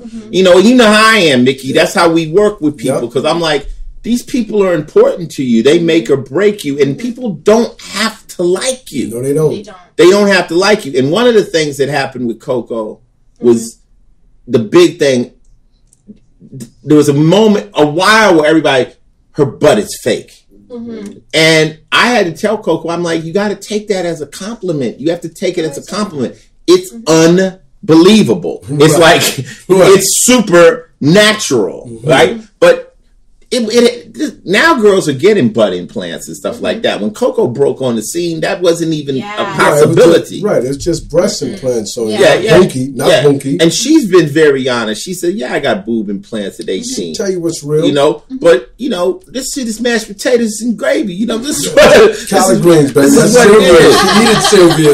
And she went as far as going on the doctors on TV. And letting them, I seen that episode. The shit. Yeah. So she did, but after she did that, you did something in Vegas called a peep show at Planet Hollywood, right? It has been rolling. That's why I said I want to thank everybody from it, because I did Ice Loves Coco. Right after that, I went to Peep Show. 3 seasons of Ice Loves Coco. 3 seasons of Ice Loves Coco.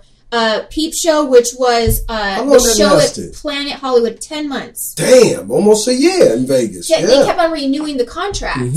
And I came back to New York, and that's when I started Vanity Vixens, which is Vanity similar. Vixen, though? That's for the audience who don't know. Yeah, Vanity Vixens is a new show that I'm doing, an off-Broadway show out here in New York. And it's similar to Peep Show, which, when I say similar, it means burlesque. And, out there in Peep Show, it was an amazing show with great talent, great dancers, great singers, comedy, everything. So we brought that out to New York because New York does not have a show like that. New York has a lot of Broadway shows like Wicked, Lion King, all that good stuff, but they do not have a burlesque show. Now, who helped you create this show? The Vanity Vixen. Yes. Okay. So Kellen Stanton from Lion King, he is the dance coach for Lion King right now. He played on Lion King? He's Lion the dance coach Wow. for Lion King. Yes. This is his baby. He started this show, Vanity Vixens, in Vegas. And when he got the call to do Lion King, he had to stop his show and move to New York. So he brought the show to New York. And the girl that was with me, she's also a dance coach for Peep Show. She called me up, since they know each other, and said, Coco, will you be interested in, being in Vanity Vixens? And I said, I'm not sure. What is it? So I went to the auditions. I saw the auditions, and I fell in love. The dancers are amazing. You have to think, I'm in New York. This is the home of the great dancers. This is where dancers come from, Sweden to Australia to everywhere. They want to live here in New York to be a part of a show. And you're going to get the best of the best here in New York. And what do you know? Vanity Vixens came alive. So we've had a couple shows. We just had the last one at Gramercy Theater in New York on New Year's Eve. And it was great. It was crazy. It was crazy. We just have to find the right theater for it right now. People are saying, when's the next show? When's the next show? But this show is a very intimate show. It doesn't go in a huge theater. And it's hard. It's weird to say you're in New York, but it's hard to find a theater for our show. So that we're looking for a theater for Vanity Vixens. We're looking for somebody so we can get that on Broadway on a regular basis. You got a lot of other things. Just really quickly break down all your different businesses you got happening right now. Okay, well, if I'm missing anything, everybody check out cocosworld.com. Cocosworld.com, that's the hub. That's the hub of everything you might be missing. And this past year, like we were talking about, Coco's Workout World came out where where you can get that. You can get that on iTunes. You can get iTunes. Then I came out with pleasure products. Yes. Coco's wait a minute. Pleasure product. What the fuck are you talking about? I always don't know what that is. Man. What is that? Pleasure products are basically sex toys. I like to just, buff it out with pleasure products. I like that word better. But yeah, so it's through California Exotics. It's the biggest factory in the world that makes sex toys. And I have my own line called Coco Licious. And you can take, you could go to the store and get it, go to adult store, or you can also go online and buy my products. Girls, you're going to love it because I'm about to come out with my second collection. My first collection was anything you can conceal in your purse. It's very fun and glittery and sparkly, and girls are going to want. If you've ever tried a sex toy, you got to give my toys a shot because it's really fun, and I think you'd be thinking twice about it. My second collection is about to come out, and that's all about lotions, and massage candles and a lot of good stuff. I can't speak a lot, but it's for 2015. Ice and I have got some big projects in the works. Well, you're forgetting your clothing line. Yeah, but I was going to say big projects in the works, so I can't talk about it. A lot of stuff. But you got your app, you got your pleasure products, you got your clothing line. You got your Broadway show that you're trying to jump off. And then you got a lot of secret projects that me and you got that we can't really talk about right now. A lot of juiciness coming up. I can't wait to tell you guys. And the reason in this business you don't talk because you will jinx your shit is you come out and you talk about something that's supposed to happen, you almost guarantee it won't happen. So just stay in tune this year, 2015. Oh, wait, one more thing. I have to say this every time I'm on the radio of some sort, is that I have a blog called the Coco Blog. And girls love it because I talk about fitness and makeup and hair and nails and guys like to watch it too, but at the same time, they like the pictures, of course. I do shoe giveaways. And I think it's like an interactive site where, if you wear a size 6, then I give out shoes to my fans because everybody knows I'm a shoe freak. Mickey talked about me having a song called we're gonna Shoe play Freak. That. Well, I like that record. Yeah, we got to play that song. Oh, yes. Yeah. And Shoe then, Freak. Shoe but freak. the people that are interested, since I talk about shoes so much, I love to give away personal items of mine. So that's the only reason why I do it. So go check that out. Go to the blog, see what I'm all about, because that will really you'll a fine tune of who Coco really is. And that's the Coco blog. But I saw Coco. You have a stream one time. You were talking to the people. Do you have a stream? Yeah, it's called a Spreecast. I like to do those because it's like this. I'm a podcast. I'm talking to you all, and we're doing an interview. But Spreecast, I'm actually in front of people on their computer, and they pop up video wise, and I talk to them. So we see. Where they can see that at, or when can they hear it? She does those. She does them randomly. Yeah, I do them randomly. Just randomly, not every week. But I'm going to try to do it on a monthly base because it does. You can hear me talk. Interact with your audience. And exactly. Yeah. I really like to interact with them too. Coco, you got a lot going on. When you find time for iced tea, goddamn. Nah, it's all good. Wait a second, but I do this. All under Ice's dressing room because I get up in the morning every single day. Not under my dressing room. Well, I'm sorry. Every single day I get up in the morning, 5 o'clock, and we go to the set. And in the dressing room, I post my office up, and I'm with him all day long. So I never am away from Ice. So he sees me do all of this under him. Yeah, because the internet is so easy. She can carry the laptop. She'll set up anywhere. If I'm in a recording studio, she'll set that laptop up, and that's the office. It's called her virtual office, bro. And this chick works with it. This chick works constantly, and what we basically have decided is, like, at night, like I say, we go to radio silence. We say, okay, it's 8 o'clock, 9 o'clock. Computers are off. Nobody's bleeding, so we don't need to be answering the phones. And we have our little time where we watch our little television and stuff. And then we do it the next day. And then usually on Sundays, we're either doing a podcast or we're just taking a little time alone. Or watching the Super Bowl last week, Yeah, but you know what, Coco? What? Why don't we play that song? Since Mickey wants to hear it. Got to play Shoot Free. If you hear the song, let me tell you. Break it down. Don't take it personal. This is supposed to be a funny, sit back and laugh at it. Why did we do this song to begin with? Explain it. Let me explain it. When we were doing Ice Loves Coco, we had a segment where we were talking about pop music, and I was telling Coco, I'm like, you know what? Pop music right now is kind of like cookie cutter. It's easy to do.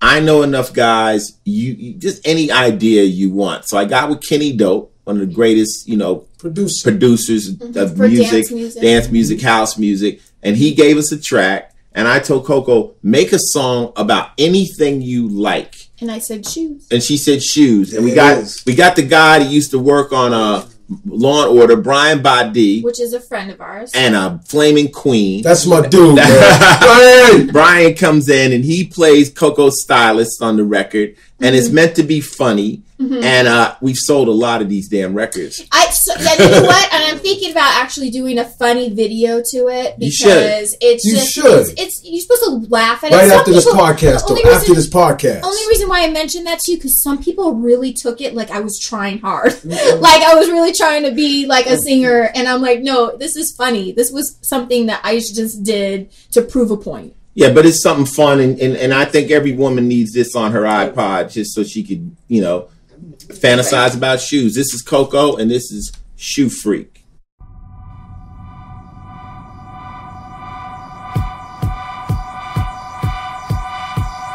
What do you want for Christmas? Shoes. Valentine's Day? Shoes. Birthday? Shoes. What do you want for breakfast? Shoes. Shoe free. Shoe free. Shoe free. I'm a shoe free.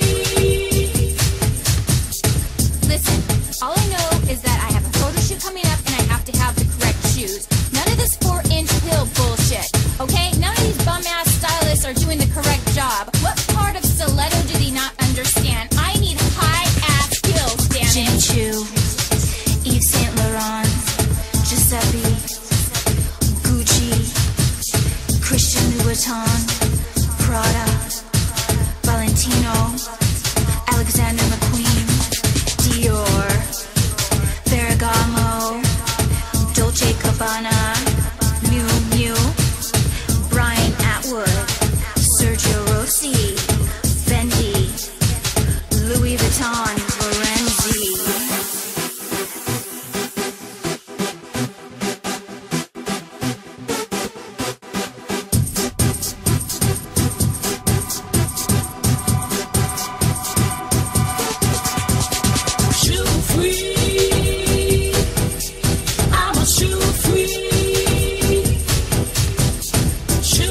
free.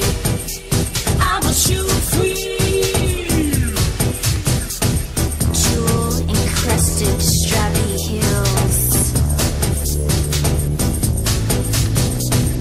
Ostrich thigh high boots. Python pumps. Oh my god.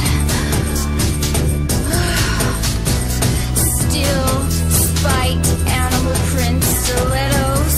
Oh, oh, oh.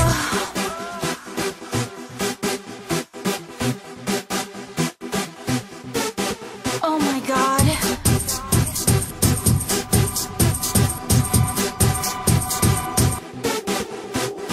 Ooh, honey, I got all these fabulous shoes. I pulled them straight from the designer showrooms exclusively just for you. They're too fabulous for even Vogue, honey, in a fabulous size 9. A size 9? I wear a size 6, bitch. Are you crazy?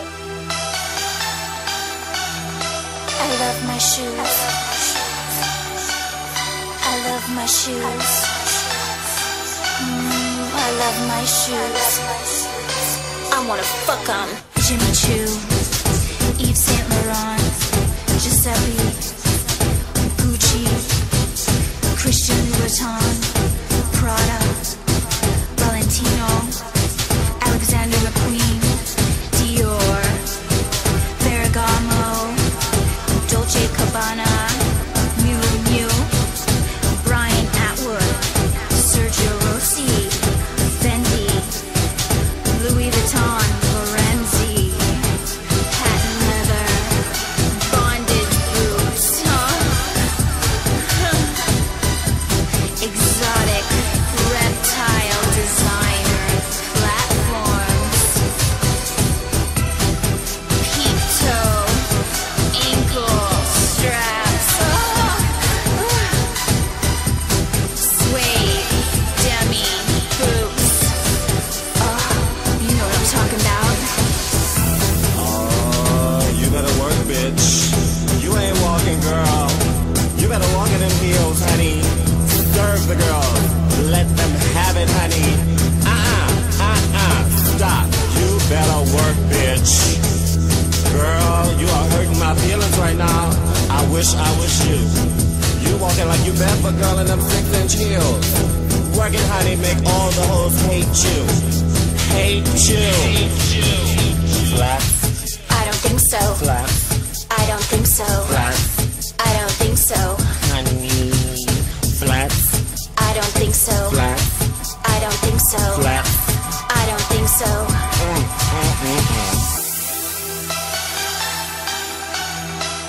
I love my shoes. I love my shoes. I love my shoes. Shoe freak. Hey, Coco, that was dope. That was I dope. appreciated that. That was hard. That was yo. Wait a minute. I gotta play that song again, man. I'm gonna download it and I'm gonna play it at home because that was hot to me. Flats? That was hot. I don't think so. But, you know, you got a sense of humor and you a good sport. That was, once again, an Ice idea. And you just roll with it. It wasn't like Coco was like, Ice, I want to make a record. Ice, I want a record. I said, no, Coco, I want to make a record just to show people how easy it is to make a record. And she did it. Well, baby, that was a good interview. Thanks. Are you ready to ride the rest of this podcast out with us? Okay, what's next? Let's go. Okay, welcome to Final Level Podcast number 29 with Coco. And this is one of the favorite segments of the show. It's called I'm Not a Hater, But I hate shit. You know what I hate, Coco? What do you hate? I hate people that want to correct your spelling on the internet. When you are on Twitter or whatever and they got the time to fucking correct your spelling. That's because they looking at a dictionary. They can't spell any fucking way. I mean, look, how many you had 120 characters. Yeah. You're usually typing with one fucking hand. You're trying to get your message out there, and they call them what do they call them? They call them spelling Nazis. I don't even care when I spell something wrong on a cell phone or on a Twitter. You know what? Because it's very little letters. People know what you mean. So why? Exactly. The thing is, like, did they ever do that to you, Coco? Well, I mean, if you went on my Twitter last week, that's what we were talking about. Really? Yeah. What did they say? Well, the thing is, like, I made a comment, and I think I said something like, "I hate when people correct your grammar," and it's like, and it's frustrating because most of the time your phone does auto checks. It does its own thing. It has its own brain, so you don't even know when you did something wrong. Too, exactly. Yeah, your phone will spell it wrong. So, but the thing is, you know what I'm talking about. You know what I'm talking about. Why do you got to come in and correct me? It's a chance to correct you. Anytime they get a chance to correct you, I block them. Yeah. Motherfucker, you know what I'm trying to say? I don't need you to. The other day I wrote something and they were like, no, it's not 2, it's 2 with 2 O's. I'm like, all right, grammar teacher, get offline. Get the fuck out of here. That shit is ridiculous. It's like, really, you know, and how are you going to express yourself? And it's really 140 characters. How are you going to express yourself in that little amount of, like... Well, you just corrected me now. I know, I just corrected. You're blocked. You're not going to block me. Yeah.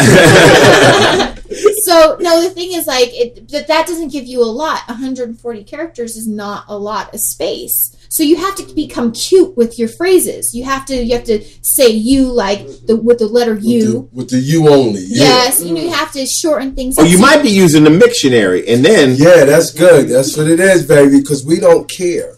You don't need Webster's dictionary. It's just a matter of getting the point across on Twitter, and those people that really feel the need to correct spelling or correct grammar, I mean, maybe in their brain it makes them feel superior for that moment. Like, I'm smarter than you, you know, J-Lo, I can talk better than you, or, you know, whoever they're correcting at the time.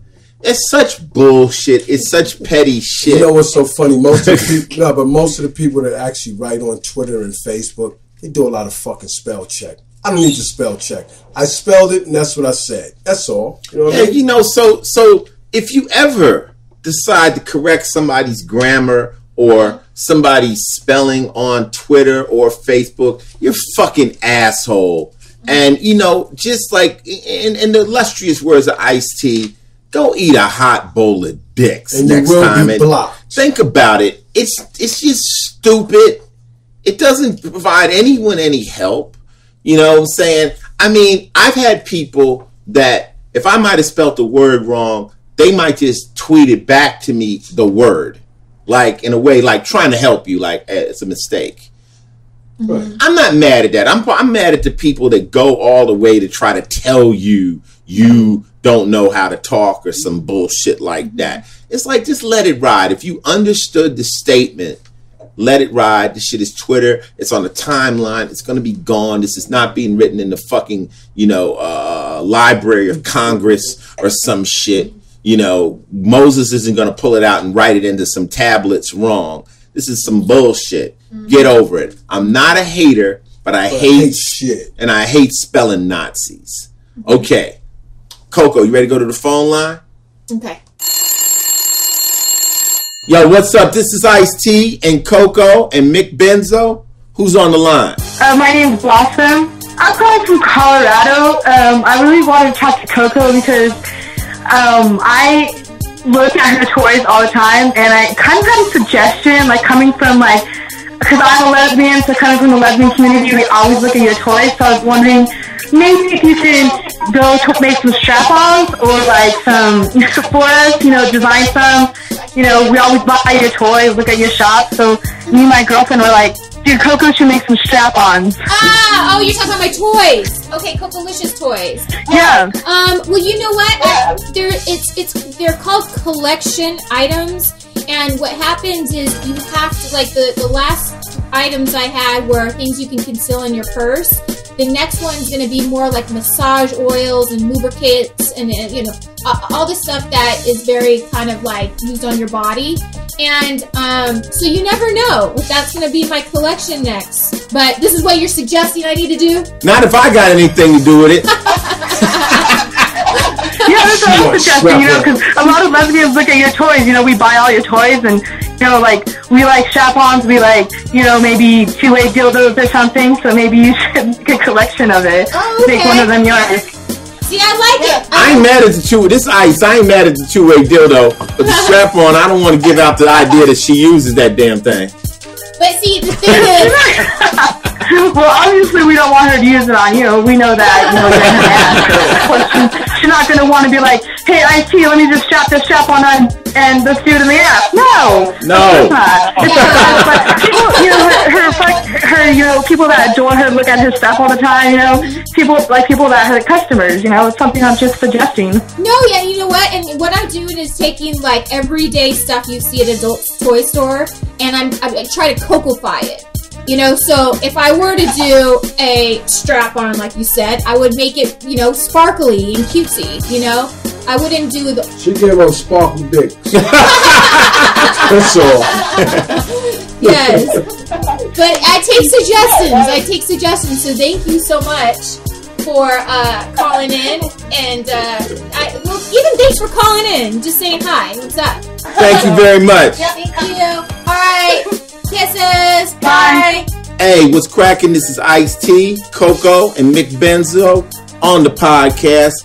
Who's we talking to? Hey, this is Sergeant Jerry Connor from Virginia. I just wanted to give you and your beautiful wife some tips up and give you a little secret if you guys wanted to hear about some things we did with you guys in Iraq if you're interested in hearing about it. Go for it. Tell me what's happening. Well, two things. My wife, I'm a big fan of the band, and I missed you guys on Mayhem this year. That kind of sucked ass. But when I was in NATO, I ended up picking up when they tried to ban the original version because the cop killer wouldn't play it. I picked it up in some places downtown in Brussels.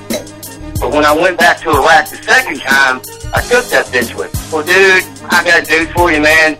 We played that bitch over the loudspeaker over the chopper 24/7. And every time we did something for the right reasons, there goes the neighborhood with blaring at 11. I wanted you to know that your efforts, man, has made a big difference to our troops. It really has. And it's a big bond between white and black.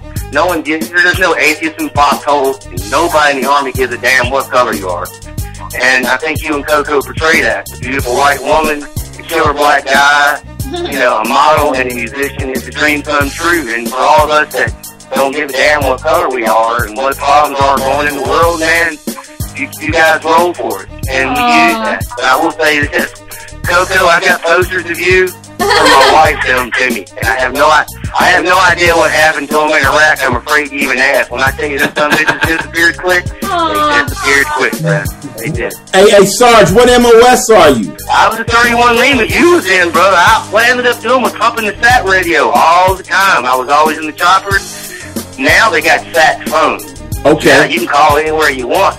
Back starting in the day, back in Desert Storm, and the second time we had phones. But the first time we had these huge ass radios, and you had to have a TSI to carry it, a security clearance. And once I got that security clearance, dude, I was doing all kinds of jumping maneuvers and crazy shit. Some of the stuff we're not allowed to talk about, of course. So what exactly did you do when you were in? I forgot. I was 11 Bang Bang. I'm a Ranger. Oh, you was 11 Bravo. I was with you guys. I was the only scrub there. All you guys, they put me.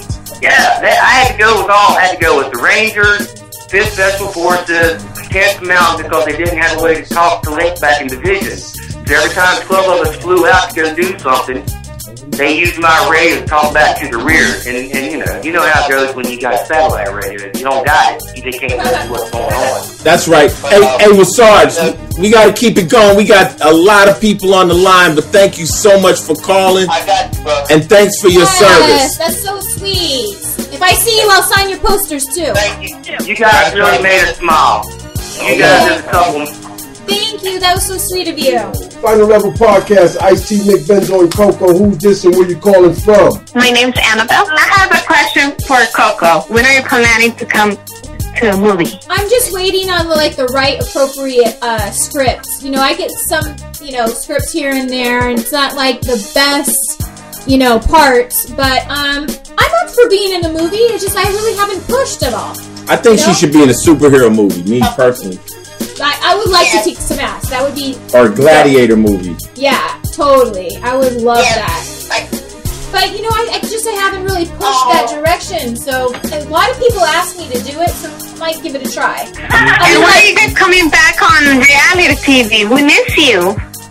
Well, we basically stopped the show. Reality TV, you got to deal with it a special way. You can't be on there too long because people will burn out on you. So we figured people got our life. They understand our life, Max and Spark. And also part of show business is mystery. You know, you got to kind of keep us a little mysterious. That kind of makes people more interested. But we do have something happening. Yeah, we got some stuff in the works right now. For television this year. But it's not a reality show. That's all we can. That's all we can say. I can't wait. Yes, it will be out in the press pretty soon. So just keep on following, girl. You're gonna love it. Thank you. Bye. Well, it was nice talking to you guys. Take care. You too. Thank you. Bye. Hey, this is Ice T, Mick, Benzo, and Coco. Who's this and where you calling from? My name's Lyra. Yeah, I wanted to talk to Coco. She's like such an inspiration to me because I'm like a bigger woman as well, and like I have a big butt and all, but it's so hard for me to find clothes. Like I just can't find any clothes that fit over my butt. Yeah, well, you know what, girl? I've had that problem like my whole life, and what I usually do is I get clothes bigger than what I really am. So like if you're a size 5, I get like a size 9, and I tailor it to around my booty. So like I always take my waist in, and then also I'm 5'2", I'm a shorty too. So I always have to like take my pants in from the bottom. And but just recently, since I've had that problem, I started my own clothing line called Licious, and I don't know if you've checked it out before, but it's called Licious Clothing.com. You can go to the website, but it's all clothes that stretch to your body, like it conforms onto your body. So, and also, if you like a certain item and it goes to like a specific size that you buy on the website, we can also custom and tailor it to your body.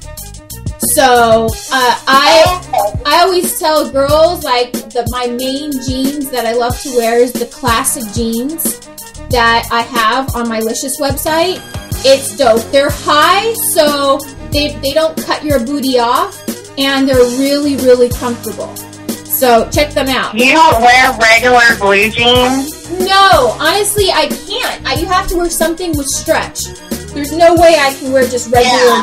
There's no way. But you know what? When Coco says get her jeans tailored, it's at the dry cleaners. You know, she just has, she got a relationship with the girl at the dry cleaners, and when she buys her clothes, she always throws them on the floor and says, okay, these got to go in for alterations. Mm-hmm. I mean, even guys, everybody, you just can't necessarily think you're going to fit stuff off the rack. You know, a lot of times it's good to have a relationship with somebody, a seamstress or somebody that can, don't take it personal. You just need a special fit. But then also you got to think of it, like always get bigger sizes. You know, a lot of girls when they go and they pick up like a size 0. Girl, you're not a size 0. Yeah. Get like what are 5 sizes up to cover your booty, and then get them tailored in to conform to your body. But that's the reason why you gotta go to Licious, girl. Yeah, I am. I really wanted to meet you at the Mayhem in Houston, but y'all didn't show. Oh, we'll be back. Really sad. We'll be back. Definitely. We travel a lot, so. Yes, well, come to wherever I'm at, because I'm open. We'll take pictures. It'll be cute. Thank you. Okay. Hey, so look, we had a lot of people call in. I think there's like 60 or 70 people in the line, but this will have to be the last caller because we got shit to do. But this is the final caller for this podcast. Who's on the line and where you calling from? Yo, what's up, Ice and Coco? This is David Bass from Los Angeles. When are you two going to be interviewed by the great Howard Stern? That's interesting. Yeah, we know the people over there, but they've been trying to get us for a while now, right, babe? Yeah, well, you know, with Howard Stern, I was mad at Howard Stern for a while because back in the day when we went through all the cop killer stuff, Howard was saying some crazy stuff, you know? And I wasn't happy about that. But then just recently, he heard a body count record and he made a positive comment about it. He said he liked it. So, you know, Howard's a shock jock and he says crazy stuff. And we've been able to work with a lot of people that work with Howard Stern. So I feel eventually we'll actually get on there. You know, I don't hold a grudge like that. But, you know, back in the day, you go on Howard Stern and he would be quick to throw you under the bus or do some crazy shit to you, you know?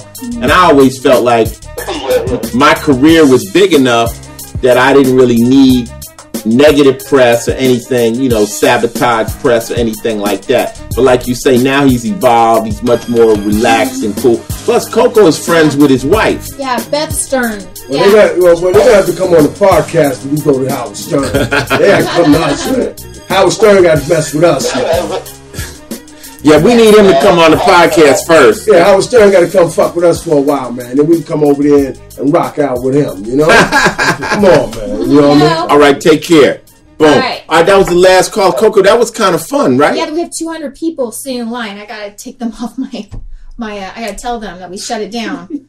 Well, you know, that's just how it goes. No, they're going to know because this thing is going to basically cut off. But that shows you got a lot of people out there. That's nice. I'm not going to mention no names, but we done had people on the podcast and we opened the phone lines up and they ain't had none. Oh, I'm sorry. I said that. No, Coco, that's just you know. Actually, you can do that all day long. Because I like to do that on the net, but I hate writing. Right. So it's nice to get on the phone and talk, you know, voice to voice. Maybe that's what you should do one day. We should set you up and let you do that there. No. I just came up with an idea. My podcast I'm saying she can do that on her stream, and we can set the number up, and she can actually talk to but I got an idea. My podcast is just taking the questions. I got an idea. You said you could do it all day long. Mm-hmm. So what you should do is a marathon stream. You should do a stream that lasts like 6 hours. Okay. Like the world's longest live stream. Where you can just see how long people what is the longest right now? We got to beat that. Oh, we got to find that at Guinness Book of World Records. Okay. Yeah, and what we do is we'll set it up and you will just answer questions all day long. If you have to break to eat, they'll sit there and watch you eat. Okay. And you just talk all day. I would love that, actually. You said you could do it all day long. I could actually. Well, because when I'm on my spree cast, like 2 hours goes like that. You know, it doesn't give a lot of opportunity for everybody. Like people from across the world. When I do my spree cast, they'll call from China from Sweden, from Australia. Overseas, They call everywhere, and there's just so many followers that I have that I want to give everybody a chance. Hey, Coco, you know, yes. I know you, but I mean, you know, it's always good just to hear your story and to hear you talk. You know, I mean, I always tell people, they say, well, what's up with Coco? I'm like, Coco is the nicest person I ever met in my life. Anybody that knows her knows she's a sweetheart. She ain't got a mean bone in her body. She's just a nice person, like an angel who wants everybody to be nice. Unfortunately, everybody ain't nice. Can everybody get along? Can everybody get along? Yes. But you know, thanks for being on the show. Anything you want to say on the way out, Coco? Like I said before when I came on, I want to say thank you to everybody. I just started Instagram just recently. Thank you on Instagram. Thank you on Twitter. Thank you on Facebook. And if you want to follow me there, I didn't even mention this before. I keep on saying those websites, but cocosworld.com is my website. Coco's World is Twitter. Coco is my name on Instagram and Facebook. So, you know, check me out there, and hopefully I can talk to someone soon. You know, we'll do a spree cast, or maybe I'll talk to you through my social media. Fly, baby, fly. She did it, Thizzle. You know what I'm saying? We done had you, Coco, you the superstar. We done had you sitting right here making sandwiches, making Kool-Aid for us, you know, in the background, helping when the people come over here for the podcast. You're the host. You've been the host, and you turn out to be the biggest star in the goddamn podcast. Damn! God damn it, what the fuck are we doing here? Damn, we should have been did this. I need my own podcast. Yeah, maybe that might be in the future. That's what you want. Yeah, be in the future. Don't say too loud. Mick will try to manage you.